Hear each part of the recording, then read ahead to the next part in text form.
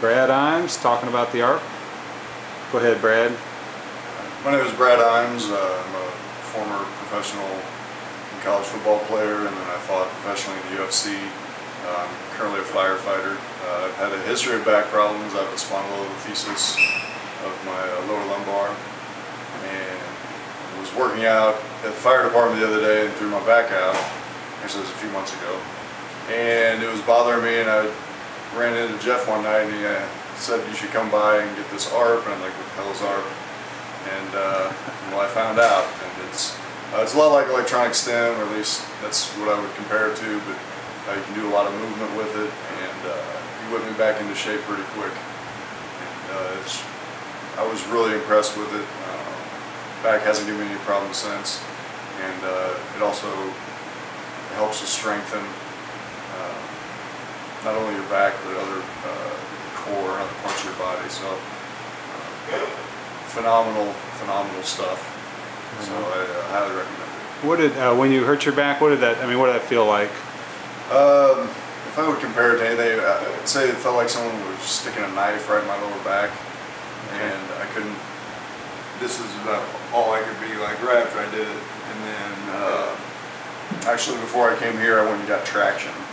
I went to a friend of mine's wife was a chiropractor, and she just put me in a traction machine. It's kind of pulled my spine apart a little bit, and that helped a bit. But this is what really brought it back around. How many days was it before you could like walk normal? And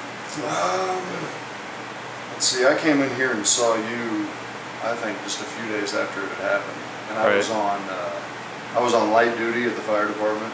Where I had to go in every day instead of doing my normal firefighter schedule, which is 10 days a month, so I was missing that. But I was on light duty for, I think, 4 days while I was doing the ARP, and then I was supposed to work 4th of July weekend, 4 days in a row, because I was covering for 2 other people. We traded time, and I was really concerned that I wasn't going to be able to pick up those days, which would have been a total fiasco. And I came in here and saw you, and you got it to where I could go to work. And actually, the first day I was back, we had a structure fire, and you know, I'm pumping hose and climbing up into attics and spraying water and doing overhaul and all those things, and it didn't give me a bit of trouble. Awesome! I didn't know about that. Yeah, which is incredible considering where I came from. I think just 5 or 6 days before, where I couldn't even walk.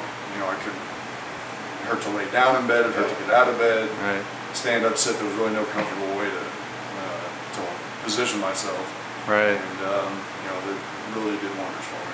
Okay. Well, thank you, sir. Appreciate it.